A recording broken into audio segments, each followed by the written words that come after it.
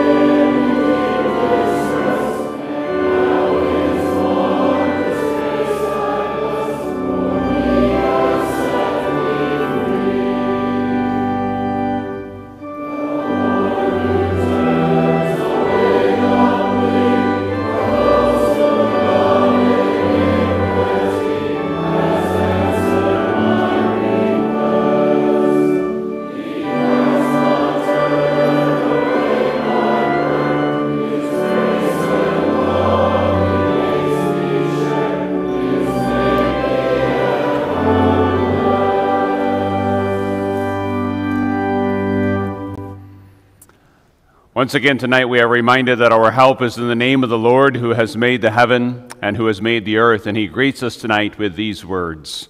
Grace to you and peace from him who is and who was and who is to come, and from the 7 spirits who are before his throne, and from Jesus Christ, the faithful witness, the firstborn from the dead, and the ruler over the kings of the earth. Amen. We then take the wonderful opportunity to profess our faith. We do so with the words of the Apostles' Creed, saying together with one voice, I believe in God the Father Almighty, maker of heaven and earth. I believe in Jesus Christ, his only begotten Son, our Lord, who was conceived by the Holy Spirit, born of the Virgin Mary, suffered under Pontius Pilate, was crucified, dead, and buried. He descended into hell. The third day he rose again from the dead. He ascended into heaven and sits at the right hand of God the Father Almighty. From there he shall come to judge the living and the dead. I believe in the Holy Spirit, the Holy Catholic Church, the communion of saints, the forgiveness of sins, the resurrection of the body, and the life everlasting. Amen.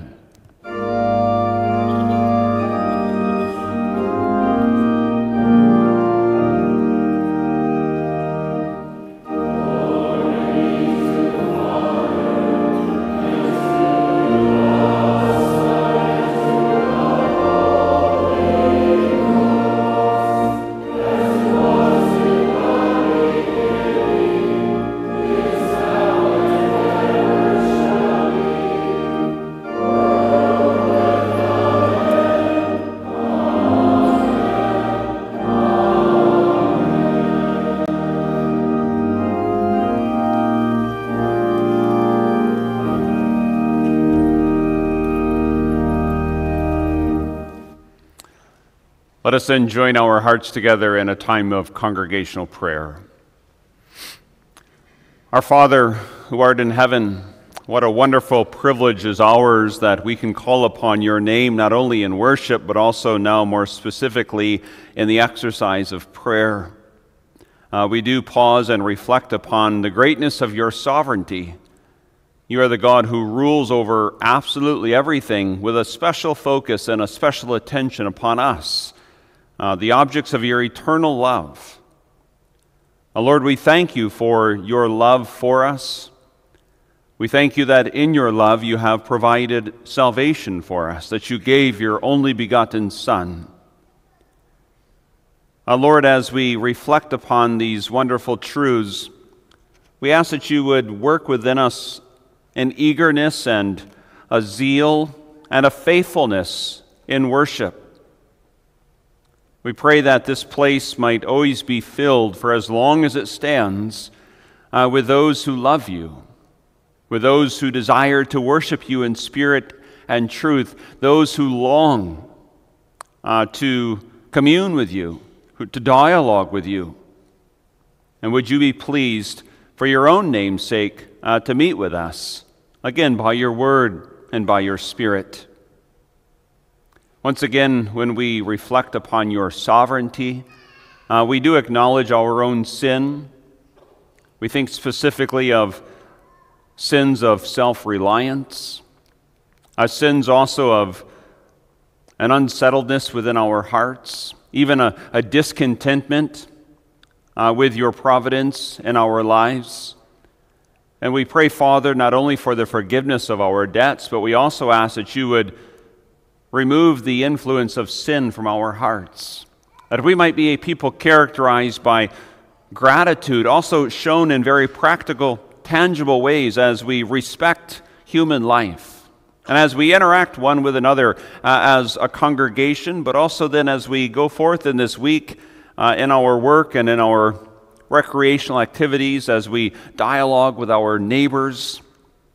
May we show thankfulness to you in how we view human life and how we speak and how we interact with our fellow man. As we go forth in this week, Father, we pray that in your sovereignty you would watch over us. Grant us physical safety, keep us from harm and from danger. We pray too for spiritual safety. We ask that you would keep us from the influences of temptation. Deliver us from all of the tricks and the strategies of the evil one.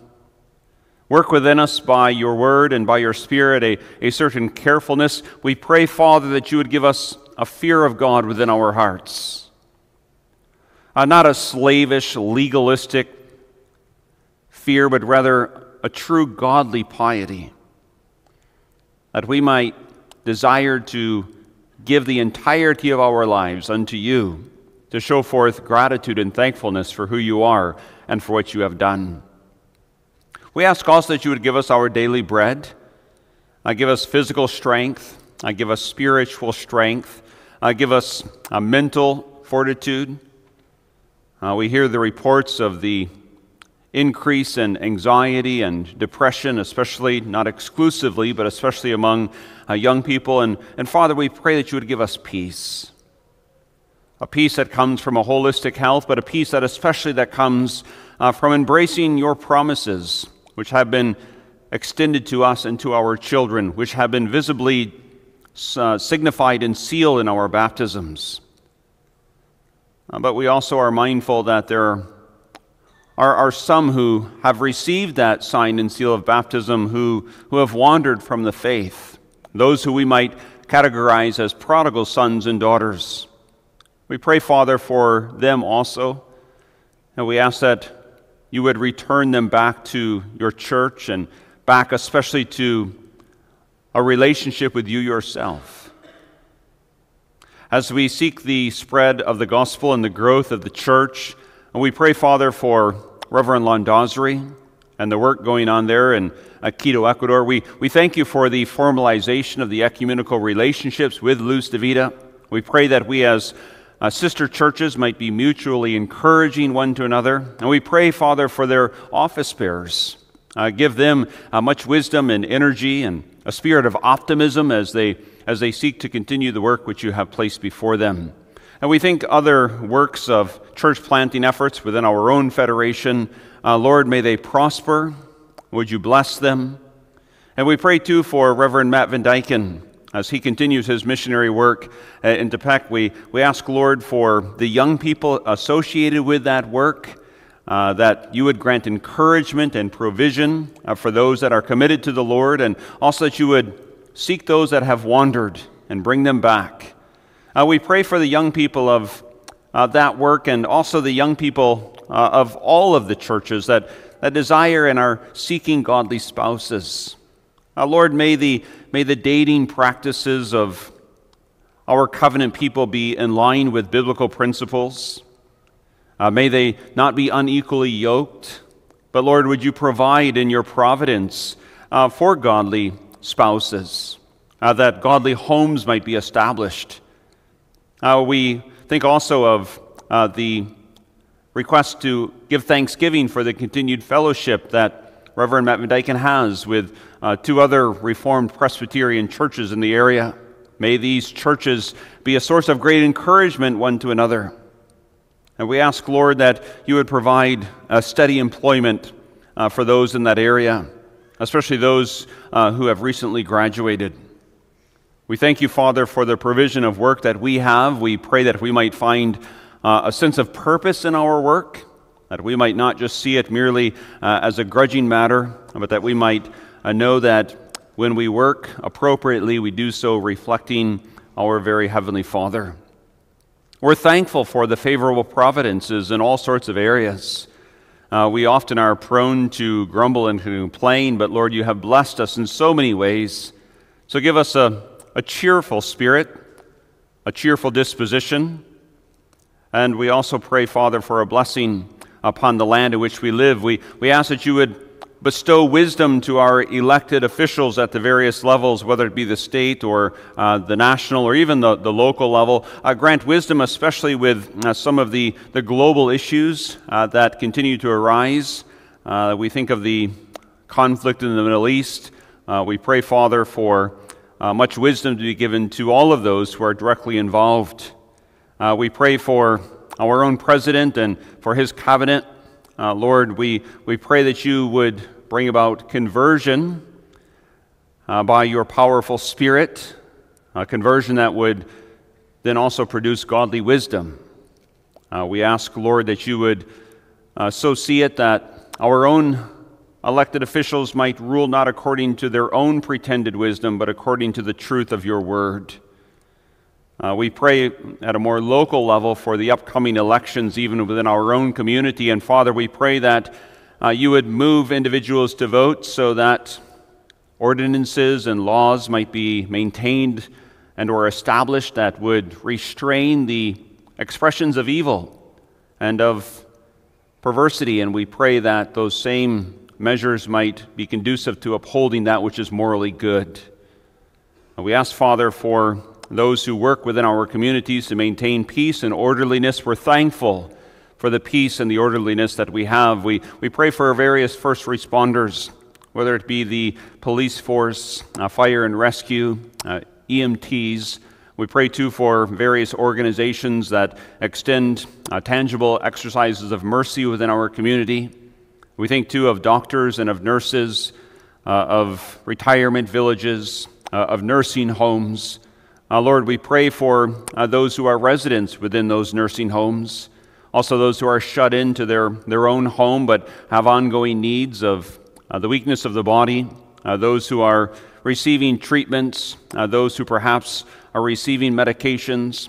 We think, Lord, of those who are experiencing difficulties as medications adjust, and as they adjust to those medications, Father, give health and give strength and give a certain resiliency to your people, that we might press on even in this earthly pilgrimage, knowing that here ultimately we have no abiding city, but we seek a city which very foundation is laid in the sacrificial work of our Lord and Savior Jesus Christ. And so in the midst of this life, our eyes of faith scan the horizon of the future, and we look for the coming of our Lord and Savior Jesus Christ. And our prayer tonight also is, Lord, come quickly. We pray this for your name's sake. Amen. For our song of preparation this evening, we've chosen selection 139B, from which we'll sing stanzas 1, 6, 7, and then 11. We'll do so standing if able. So stanzas 1, 6, 7, and then 11 from 139B.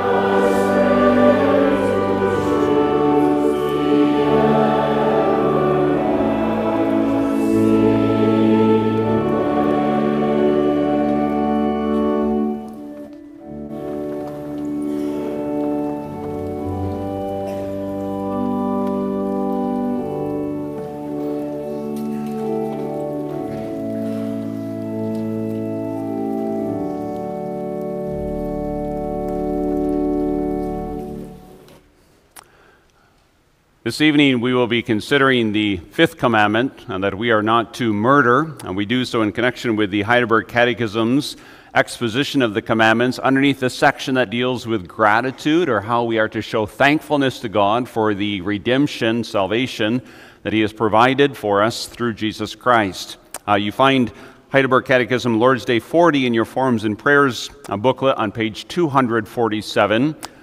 Before we read from the Heidelberg Catechism, of course, we'll be reading from the Word of God itself, which we believe is inspired and infallible and inerrant, that is to be authoritative for our doctrine and our life. This evening we'll be reading from Galatians chapter 5. And if you're using the Pew Bible, you find Galatians 5 beginning on page 1340. So we read first Galatians 5, and then we'll move over to the Heidelberg Catechism, Lord's Day 40, as we consider a right regard for life. Galatians 5 reads as follows: "Stand fast, therefore, in the liberty by which Christ has made us free, and do not be entangled again with a yoke of bondage.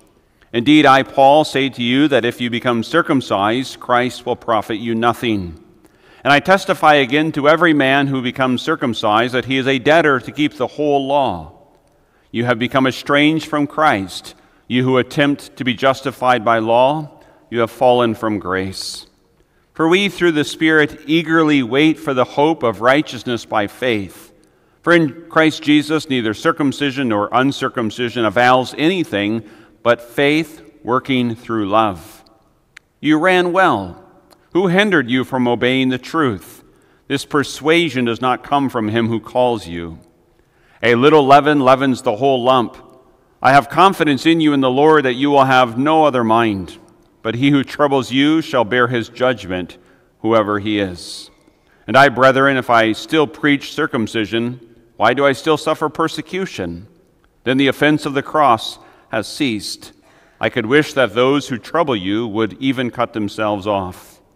For you, brethren, have been called to liberty, only do not use liberty as an opportunity for the flesh, but through love serve one another. For all the law is fulfilled in one word, even in this: you shall love your neighbor as yourself. But if you bite and devour one another, beware lest you be consumed by one another. I say then, walk in the Spirit, and you shall not fulfill the lust of the flesh. For the flesh lusts against the Spirit, and the Spirit against the flesh, and these are contrary to one another, so that you do not do the things that you wish. But if you are led by the Spirit, you are not under the law. Now the works of the flesh are evident, which are adultery, fornication, uncleanness, lewdness, idolatry, sorcery, hatred, contentions, jealousies, outburst of wrath, selfish ambitions, dissensions, heresies, envy, murders, drunkenness, revelries, and the like, of which I tell you beforehand, just as I also told you in time past, that those who practice such things will not inherit the kingdom of God. But the fruit of the Spirit is love, joy, peace, long-suffering, kindness, goodness, faithfulness, gentleness, self-control. Against such there is no law. And those who are Christ have crucified the flesh with its passions and desires. If we live in the Spirit, let us also walk in the Spirit. Let us not become conceited, provoking one another, envying one another." And thus far, for now, our reading from the Word of God. We then turn to Lord's Day 40, which has three questions and answers. It begins with question 105. What is God's will for you in the sixth commandment? And the answer: I am not to belittle, hate, insult, or kill my neighbor, not by my thoughts, my words, my look or gesture, and certainly not by actual deeds. And I am not to be party to this in others. Rather, I am to put away all desire for revenge. I am not to harm or recklessly endanger myself either. Prevention of murder is also why government is armed with the sword. Question 106 asks, does this commandment refer only to murder? And the answer: by forbidding murder, God teaches us that He hates the root of murder: envy, hatred, anger, vengefulness. In God's sight, all such are disguised forms of murder. Question 107 Is it enough then that we do not murder our neighbor in any such way? And the answer, no. By condemning envy, hatred, and anger, God wants us to love our neighbors as ourselves, to be patient, peace-loving, gentle, merciful, and friendly toward them, to protect them from harm as much as we can, and to do good, even to our enemies. A congregation of the Lord Jesus Christ, one of the most important things for us as the Christian church to continually develop is what many have called a Christian worldview. A distinctly Christian view of the world, not only of the creation of the world and the contents of the world, but how we are to live. And the Christian worldview is really nothing other than the biblical worldview, looking at the question, how shall we then live, and answering that question based upon the truths that the Bible reveals. And the Ten Commandments are one of the most important elements in developing a Christian worldview and in maintaining that Christian worldview. Because if you were to ask, how are we then to live in this world? The answer to that question would rest firmly upon the Ten Commandments. Especially when we ask that question from a Christian perspective. What does God want us to do? He wants us, if we can borrow from our Presbyterian friends for a moment, He wants us to glorify Him and to enjoy Him forever. How are we to do this? How are we to glorify God? How are we to enjoy God forever? By showing gratitude, by showing thankfulness to Him for who He is and for what He has done. And how do we show gratitude? How do we show thankfulness? Well, that's spelled out for us in these Ten Commandments. I think in the introduction to the reading of Scripture, unless my mind didn't quite follow my mouth, I referenced that we would be considering the fifth commandment. I misspoke. The fifth commandment, of course, is honor your father and your mother. We're dealing with the sixth commandment this evening, the commandment in which God clearly states, you shall not murder. And so one of the 10, so to speak, ways in which we are to show thankfulness to God for who He is and for what He has done is by seeking to follow this commandment and avoiding murder. In order to avoid murder, it's important for us to have a right regard for life. And that's the theme for this evening's sermon, a right regard for life. And maybe you want, in your mind or in your notes, to insert the word human before life, a right regard for human life, because that more specifically is the subject matter before us this evening. And I want to unfold that theme by noticing, first of all, the source of human life, and then secondly, the protection of human life, and then thirdly, the respect for human life. So, out of gratitude towards God, we ought to follow what Scripture reveals and have within our minds and within our hearts a right regard for human life. Notice, first of all, tonight, the source of human life. And if we understand the source of human life, that will help us have a right respect for human life. And the source of human life is humanity as the creation of God, and then also humanity in the image of God. So the human race, male, female, every single individual person who has, who does, or who will be a part of the human race, that's what we mean when we speak about humanity. Humanity is the creation of God. Human life is not just the result of time plus chance, but rather human life, as is proclaimed so clearly within the Word of God, is a direct result of the creative work of Almighty God. Two texts chosen to support that statement. The first would be Genesis 2, verse 7. I just want to say in passing to all of us, but especially to our young people, Genesis 1 through 3 And of course, all of Scripture is important for your development of a worldview, but Genesis 1, 2, and 3 is so important for a right understanding of the world.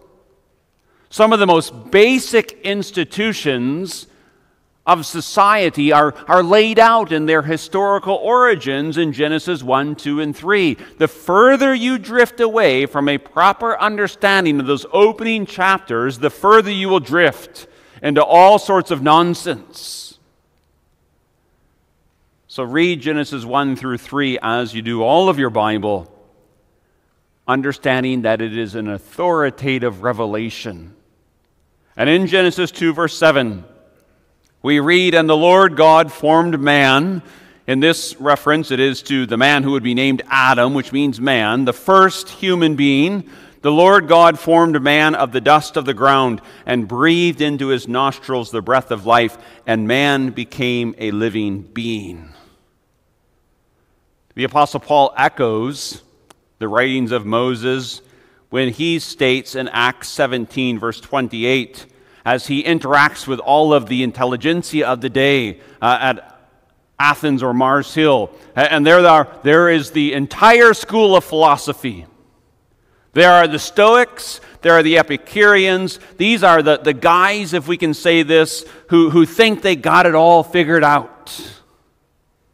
And the Apostle Paul, he comes to them not with human pride or human boasting, but he comes to them with biblical truth, and he says, in him, that is referring to God, in God we live and move and have our being. And that truth, written by Moses in Genesis 2, spoken by Paul, recorded by Luke in Acts 17, is the same today. Human life is life created by God. And human life bears the image of God.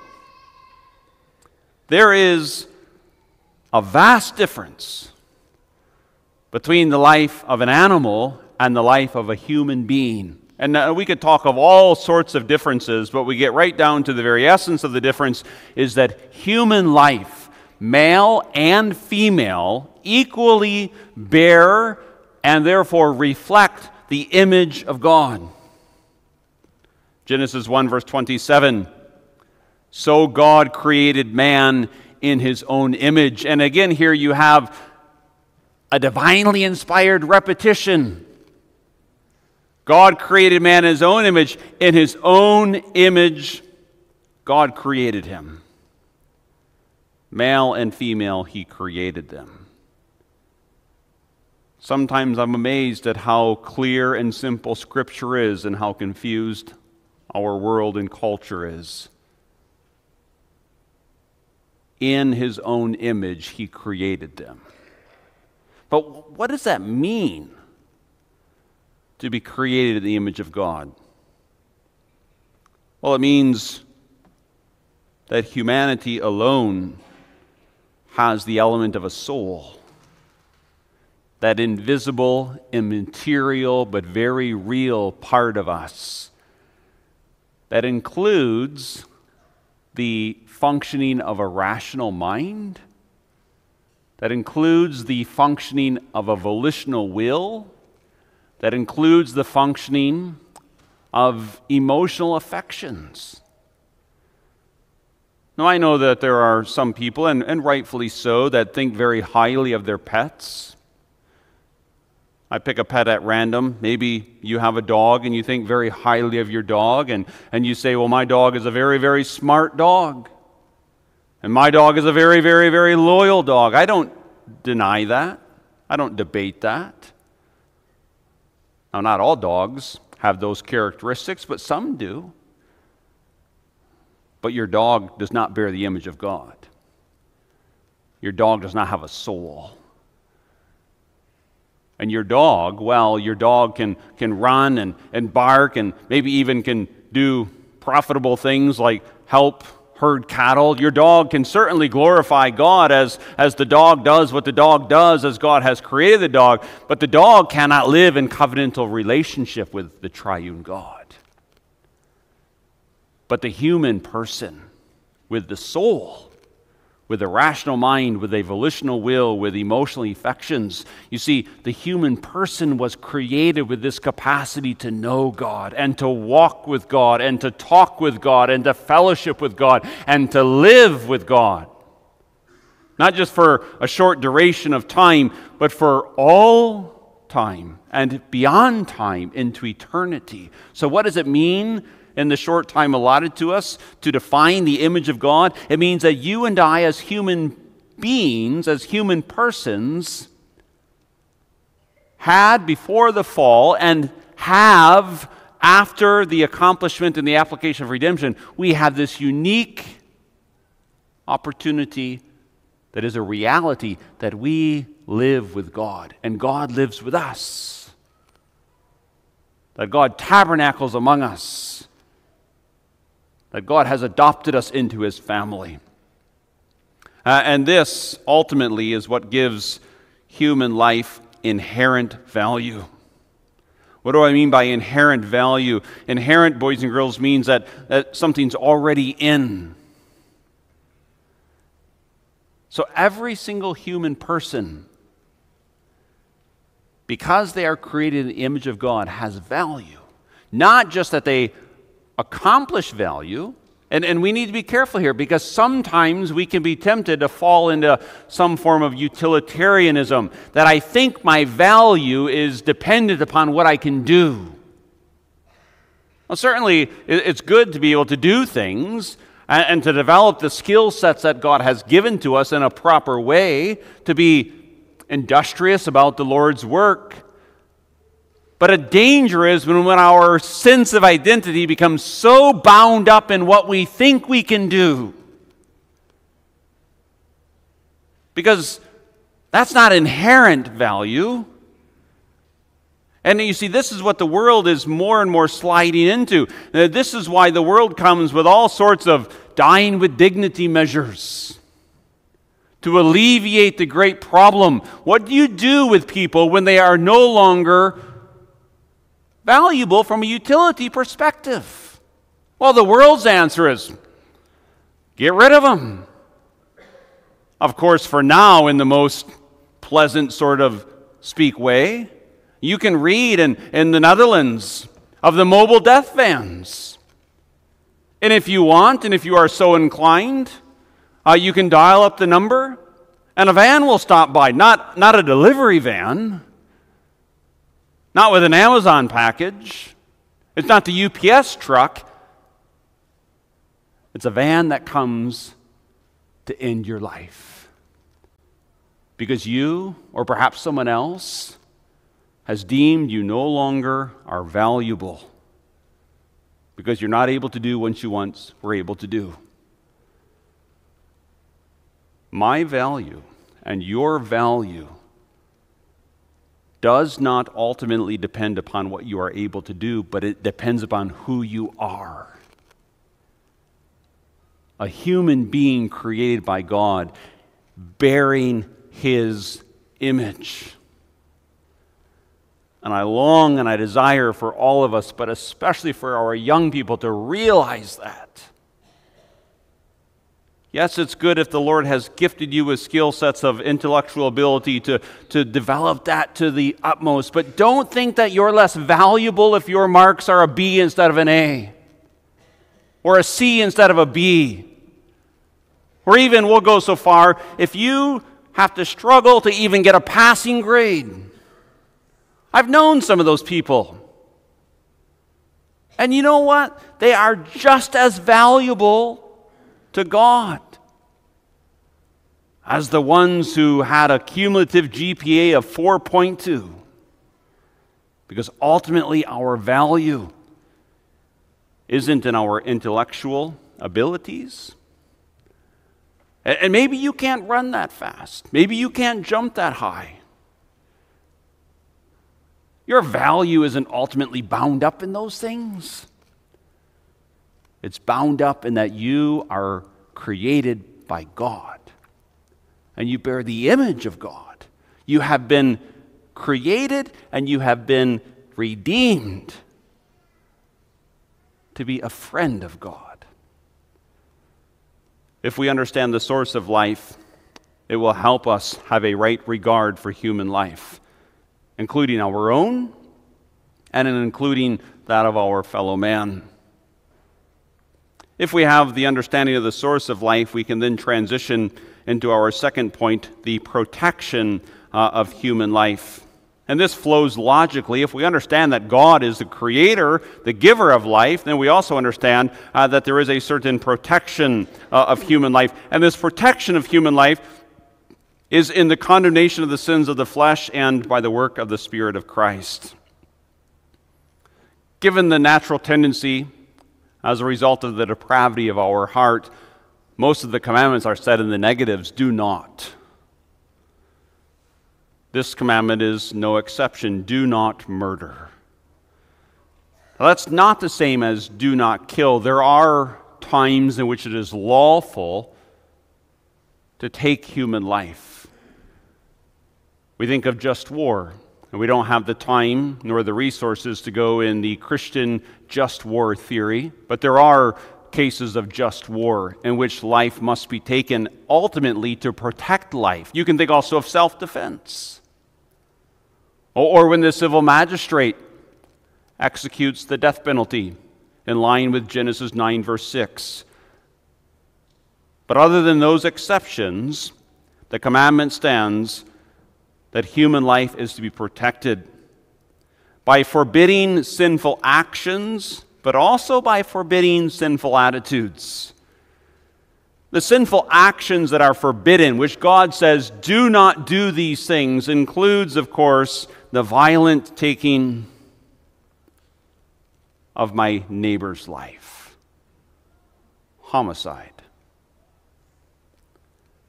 But also the taking of my own life. Suicide. I want to be clear that there's not biblical evidence to say that suicide is an unpardonable sin.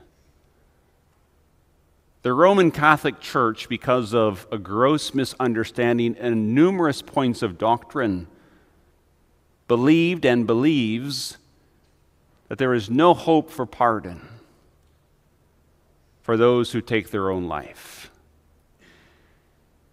There's no biblical support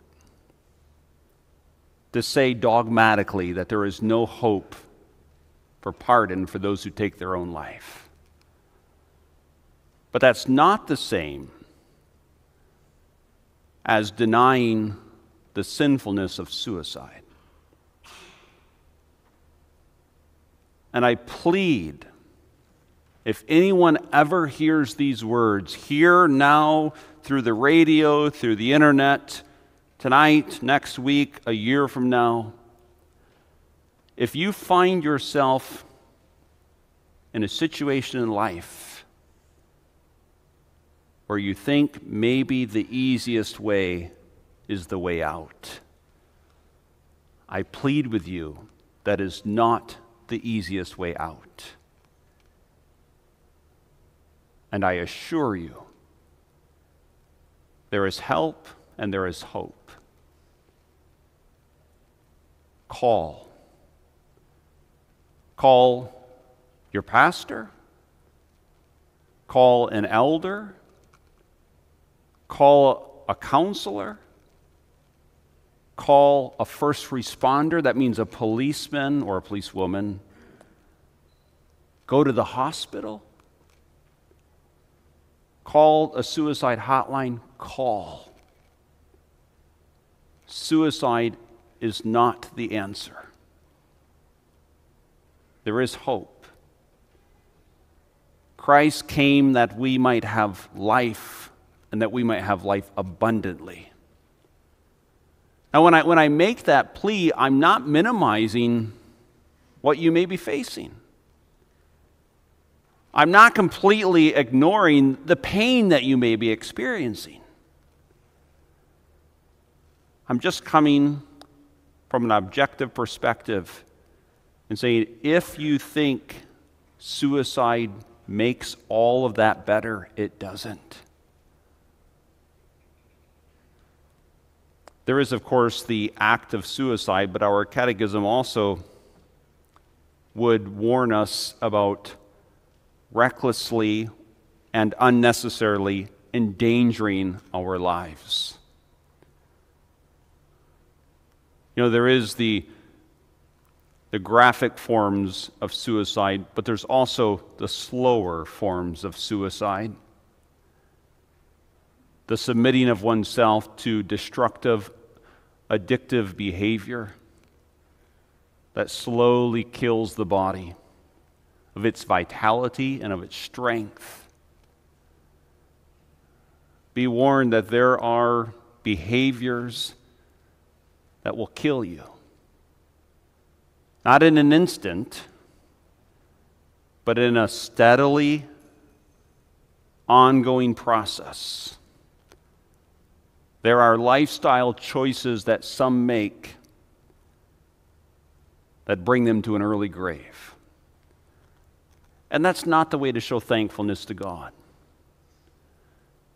The Christian worldview is not to say, I have been created by God, body and soul. I have been redeemed by God, body and soul. And therefore I will submit myself to an addictive behavior, to an addictive substance that will ruin my body and bring great pain upon my soul. Now I know that in our current existence, unless the Lord comes back before we die, I know that we won't continue to live in our current existence, right? There will come the time in which our body and soul separate, but that doesn't mean that we hasten that day. We wait upon the Lord's good timing. And with balance, of course, but we seek to preserve our health. God has given us this as one of His good gifts. And also then that we might enjoy life, that we might enjoy our God. So maintain your life and don't unnecessarily place it in risk. These are just some of the sample sinful actions that this commandment forbids, but then it goes deeper. And it prods at the attitudes of the heart that are behind some of these actions, including envy, hatred, anger, a certain vengefulness.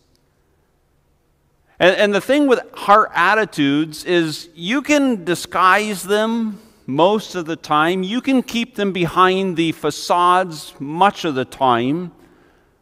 But just like the pot of potatoes that's on the stove and the burner's turned up just slightly too high, eventually what happens is it boils over. And what does it look like? Or perhaps more precisely, what does it sound like when the heart attitude of envy, hatred, anger boils over? Belittling words, hateful words, insulting words. So notice what our catechism says, that yes, I am not to endanger my own life, and I'm not to endanger the life of my fellow man, but also in the opening answer 105, I am not to belittle, hate, insult, or kill my neighbor, not by my thoughts, my words, my look, or gesture, and certainly not by my actual deeds.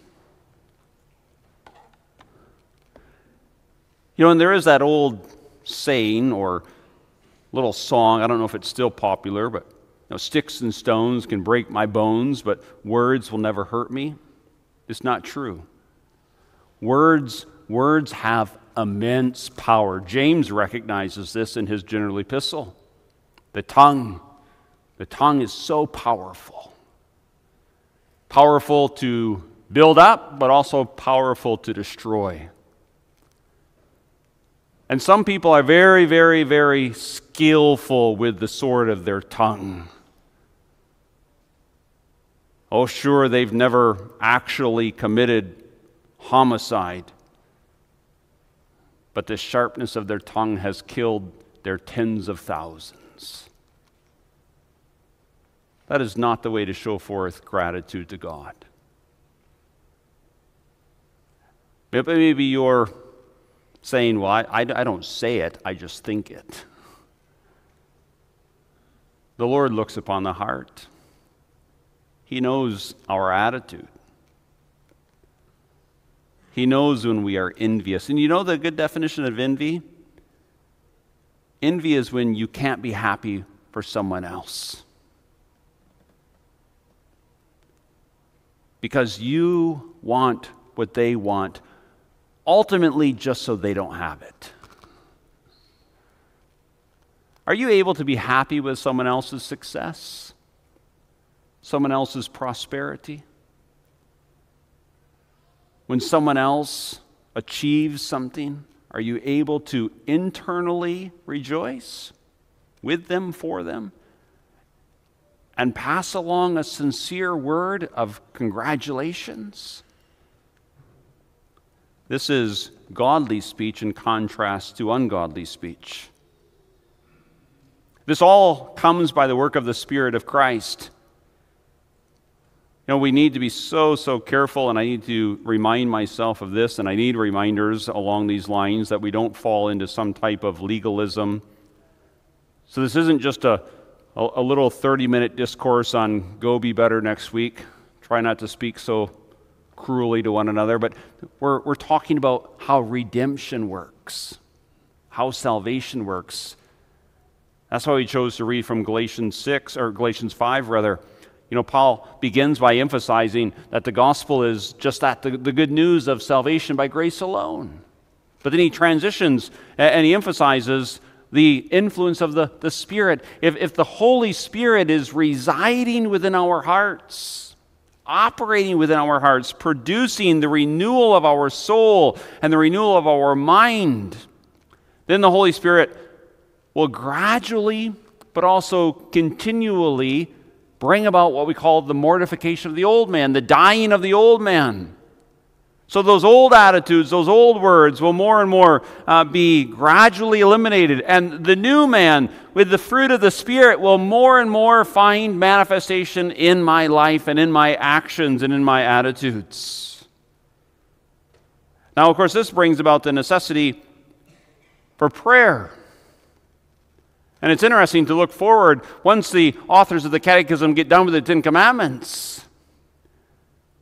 It's almost like they know now we need prayer.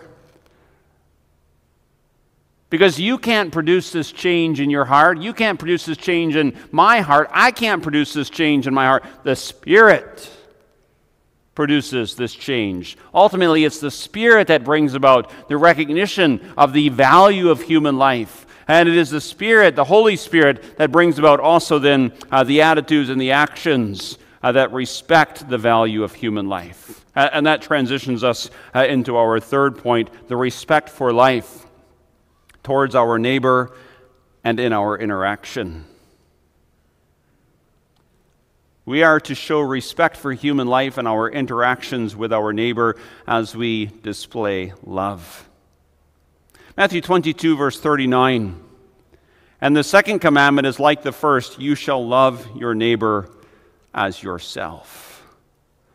You can think also adding to that the golden rule as it's found in Matthew 7, verse 12. Therefore, whatever you want men to do to you, do also to them, for this is the law and the prophets. We are not to murder, we are to love. We are to love our neighbor. I want to pause just for a moment there. Who is your neighbor? Your neighbor is simply the people that God's providence has put in your life. You know, on one hand, it might be easy to love people from a distance.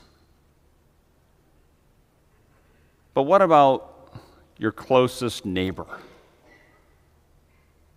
The neighbor who resides underneath the same roof as you do. Your family members. Husbands, love your wives. Husbands, are your attitudes towards your wife that of love? Are your words towards your wife that of love? Now, I know the main imperative given to wives is to respect their husbands, but that, of course, goes along with love. Wives, is the attitude of your heart towards your husband that of love? Are the actions, the words, the gestures, the expressions of love? Parents towards their children, children towards their parents, children towards siblings? And what about then the neighbor who lives next to your residence? You know, you don't get to pick your neighbors. Well, maybe you move into an association and you draft some type of ordinances against certain behaviors. The trash can has to be in the garage at night, no parking of the cars on the street, and on and on and on the list goes. But you don't get to pick your neighbors. But you're called to love them with your attitudes and with your actions. But now what about your neighbor here in this place of worship? Do you love them? Are you patient towards them? Are you kind towards them? Do you have a favorable attitude towards them? And now, within a congregation, there are those members that are easier to love than others. I don't think we do any service by denying that. Leave aside your consideration of those that you find it easier to love. What about the ones that are more difficult to love? When you find that difficulty to love the unlovable ones, what's your response? Do you just write them off? Or does it drive you to seek grace? Seek grace for your own heart. A word about bitterness. Bitterness is a poison that affects the person who is bitter most of all. Now, the interesting thing with bitterness is that the person who harbors bitterness thinks that by harboring that bitterness, they're going to injure those whom they're bitter towards. But it doesn't work that way.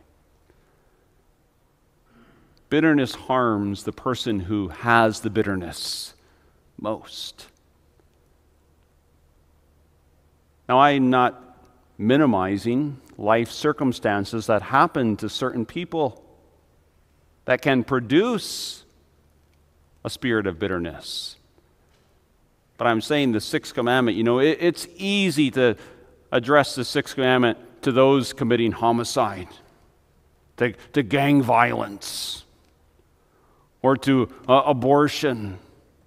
And of course, we've tried to trace out the implications that human life has inherent value from the moment of conception to the moment of natural death. But it's easy to preach sermons against euthanasia.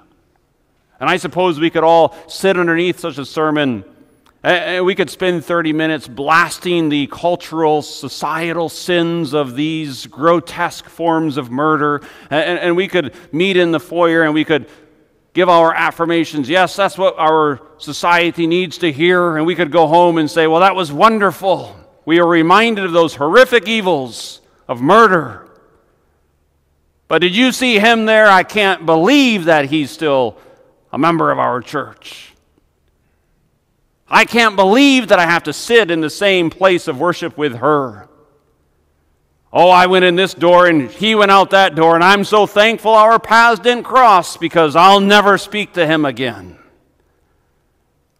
Really? Hear the commandment of God. You shall not murder. Not with outright acts of physical violence and harm, but also not by words, gestures, expressions of bitterness, of enmity, of hatred. Do you think that that shows thankfulness to God?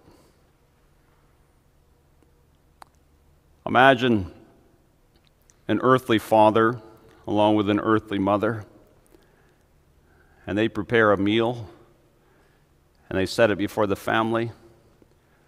Probably, I should be honest, more the earthly mother does all of this. The earthly father's, of course, there as well.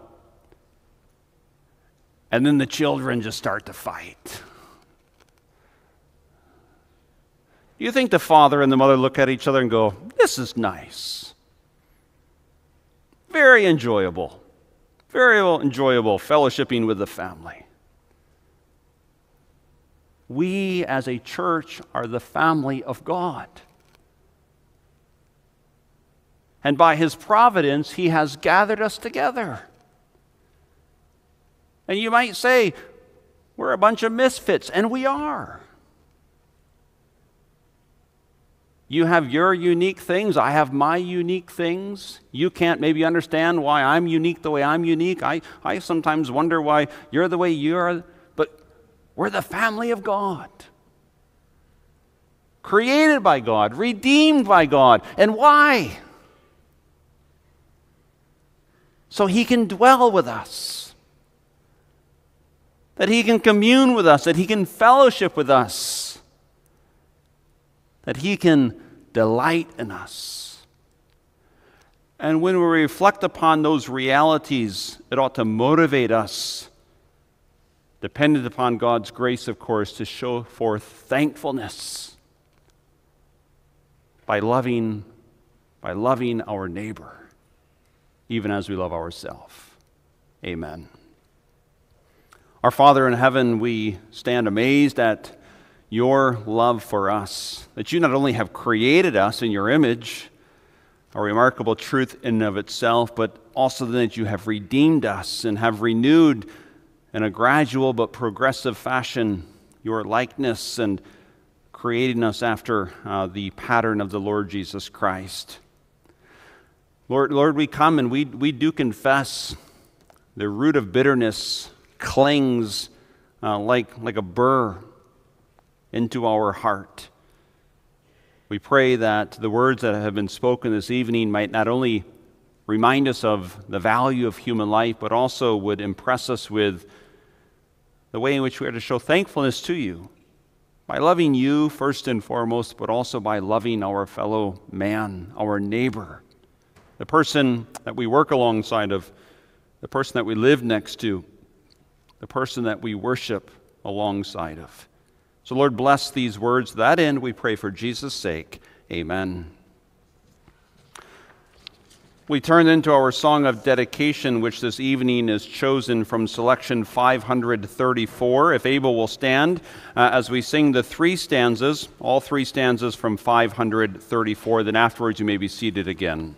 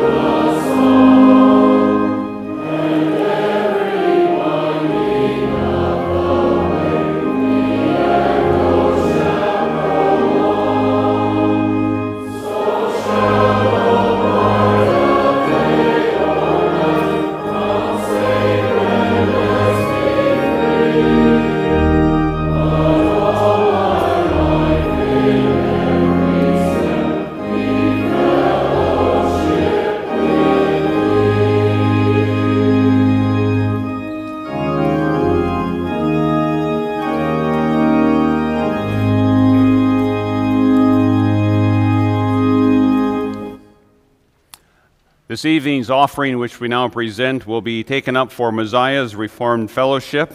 After that collection is received, we'll stand as we sing the doxology from number 568.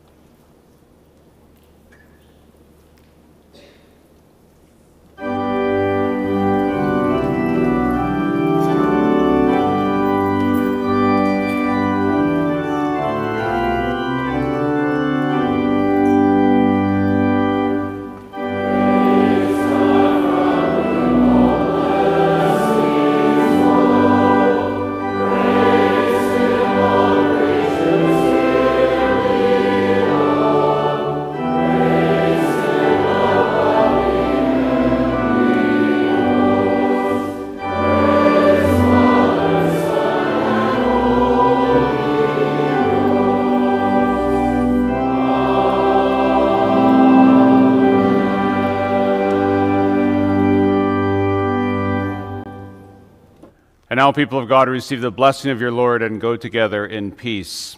The Lord bless you and keep you. The Lord make his face shine upon you and be gracious unto you. The Lord lift up his countenance upon you and give you peace. Amen.